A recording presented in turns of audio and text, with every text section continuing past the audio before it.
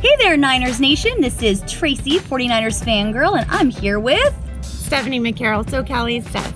And we are here to do today's 90 in 90, and we are talking about none other than strong safety Jaquiski Tartt, who we really, really like.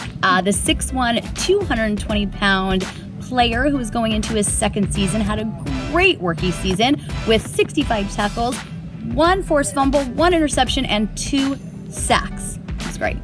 And he signed through 2018 through his rookie contract, so we don't have to worry about any contract stuff. Nope, not right now.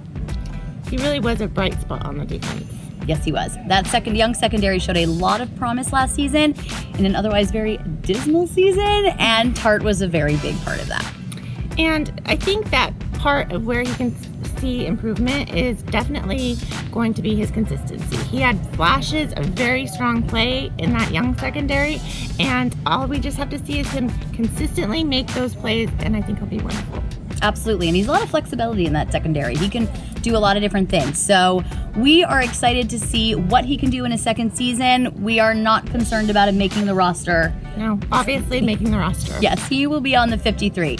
So we'll see. What do you guys think of Tartt? Tweet us at 49ers Fangirl. Or so Callie Steph. And comment below. We will see you next time. Bye.